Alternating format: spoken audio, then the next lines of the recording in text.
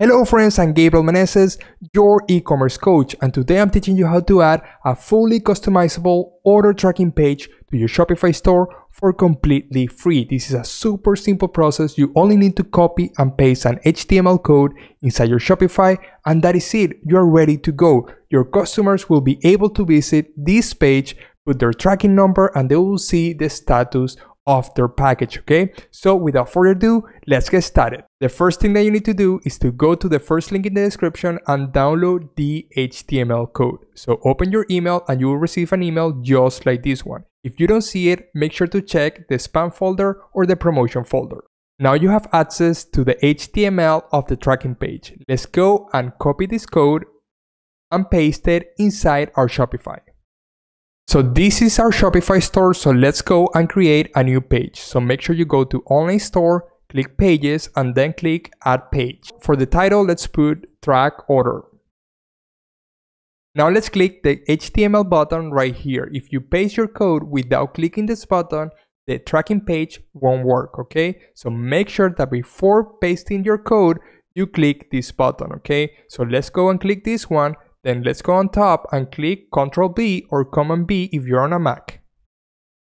Just like that, we just pasted the code right here. Now let's click Save. Now we have a super simple tracking page. We have the title, we have a message, enter your tracking number to see the order status. We can paste our code right here, the tracking number, and then we can go ahead and click this button to track our package.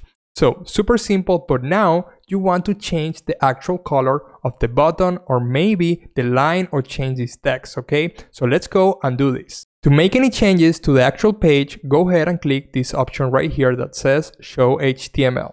After that, you can change anything you want from the code. So one of the first things that you want to customize is the actual phrase that you see at the beginning. So right here you see enter your tracking number to see the order status.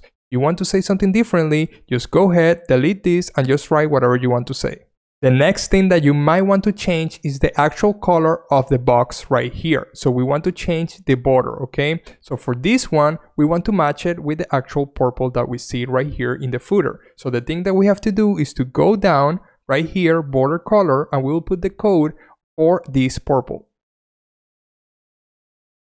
Or E5AC3, and now we're going to copy this color once again because we're also going to use it for our button. Right here we see the button in black. So now we go down and then we find the actual button code. So right here we see background color. Right now it's in black, but we're going to put the code for the purple. Besides the background color of the button, right here you can also change the border color of the button and the letters of the actual text inside the button. Finally, you can also change the actual message of the button. Right here we have track order, but you can change the message to anything that you want. So now that you made your changes, now it's time to click Save.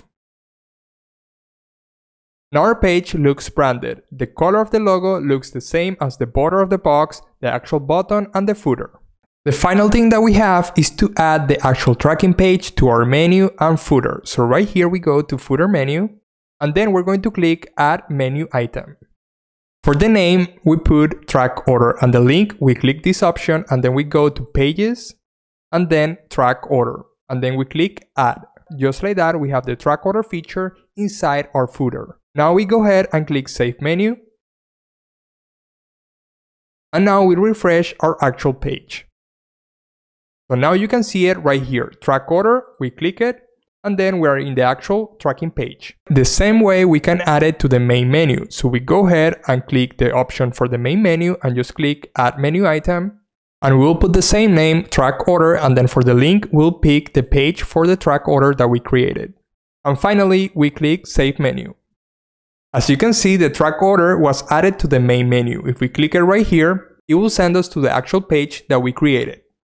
Now your customers will be able to track their packages inside your website without any extra cost. Just for you to know, as soon as your customer puts their tracking number, they will click Track Order. Then one page will come right here and they will be able to see all of the information. This information is coming from a service called 17track.net. All of the information inside this website comes from all of the major carriers around the world. So most likely when they track their package, they will be able to see all of the information without any problem.